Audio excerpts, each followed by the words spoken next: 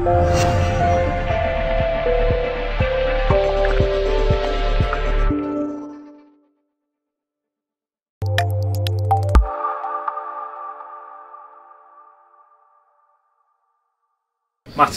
3 goals for Stockport County, 3 goals for Matty Warburton. Tell us about tonight. It's a bit of a blur, to be fair. I don't think it's properly sunk in yet. It's a jubilant changing room in there, which is brilliant. It's obviously personal for me. It's great to get the goals and get a win, but for the team, we need a performance like that. I think to prove to everyone that what potential this squad's got. It's not about me at all. It's about us getting the 3 points against top of the league at home. I mean, the crowd were bouncing tonight. I'm not seeing Edgeley Park like that for a while, to be honest with you, particularly not this season. So I'm hoping that we've installed a lot more belief in terms of in the group itself, but also from the fans as well.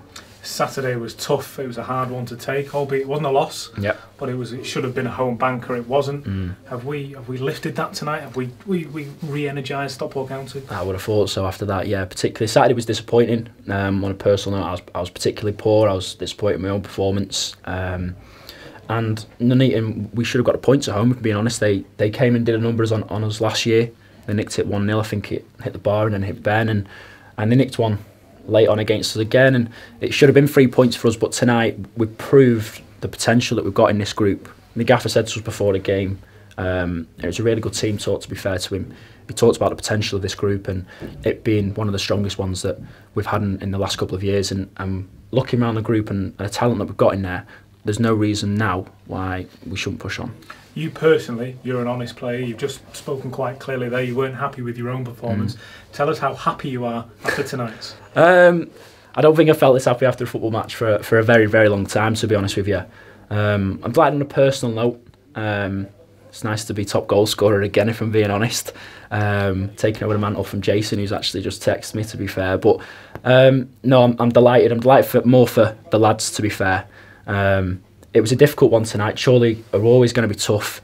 If I'm being honest, I don't really like playing against Chorley. They minimise the space that you get. They're very compact. They play to their system and they're good at it. But we were better tonight.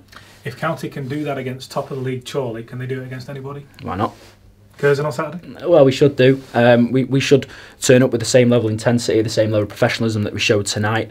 Curzon is always a tough place to go. It's my old club, so I'm looking forward to going back and seeing a few familiar faces, but they'll make it really difficult for us. I'm sure we'll have a big backing by the County fans, but there's no reason why we can't take tonight into Saturday. Just finally, I can see you've got the match ball over there. You mentioned the dressing room was jubilant. Yeah. Just tell us what was it like in there? Well, I'm the DJ, so if we win, it's Share Believe. That's the go-to this season, so I'm always on. So the gaffer spoke after the game again.